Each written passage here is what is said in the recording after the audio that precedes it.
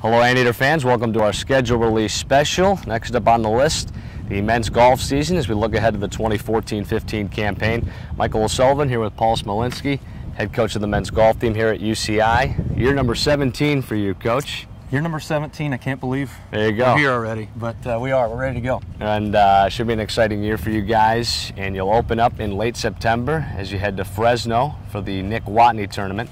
And looking down the list, Southern Dunes Collegiate Invite, that in Arizona. And then you come back here to California, Simi Valley for the Bill Cullum Invite, and then head out to Hawaii. So quick start for you guys and should get a good sense of where they're at immediately. Yeah, we should. And the first two events are before school starts. Right.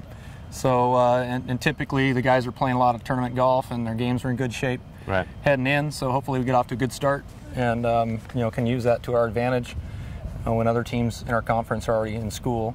And then after that we've got a new one at Southern Dunes.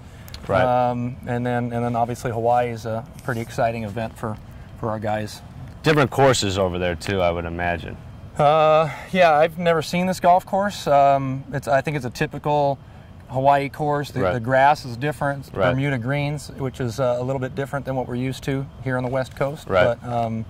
But overall, I think the guys don't care because they're in Hawaii playing golf. So there you go. Yeah, can't complain. Right. Yeah. Then you get a break after that, the November stretch till February. And then pretty much the rest of the regular season, you'll be up and down the state of California. Yes. Looking at the Big West Conference as a whole this year, Fullerton winning it a year ago. What are you looking for out of the league this year?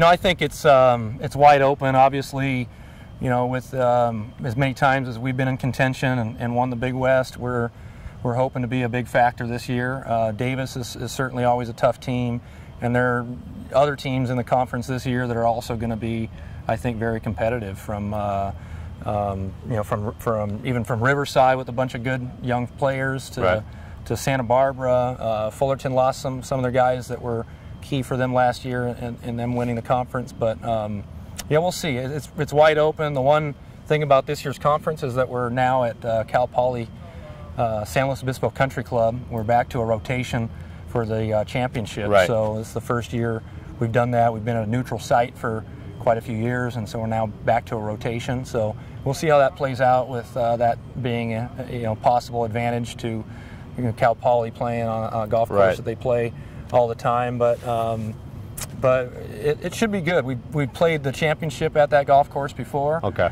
And so none of these guys have seen it, I don't think, but I think it will ultimately turn out the best team in the conference. It's a very traditional kind of old-fashioned golf course that you have to play smart and you have to hit good shots, and so we hope to be in the mix there for that.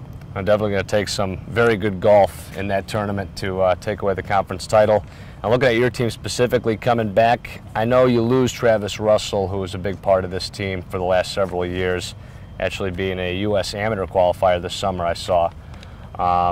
Guys like Pete Fernandez coming back as a fifth-year senior. I know you'll lean on him a lot. Some other guys maybe that you're looking for out of big years.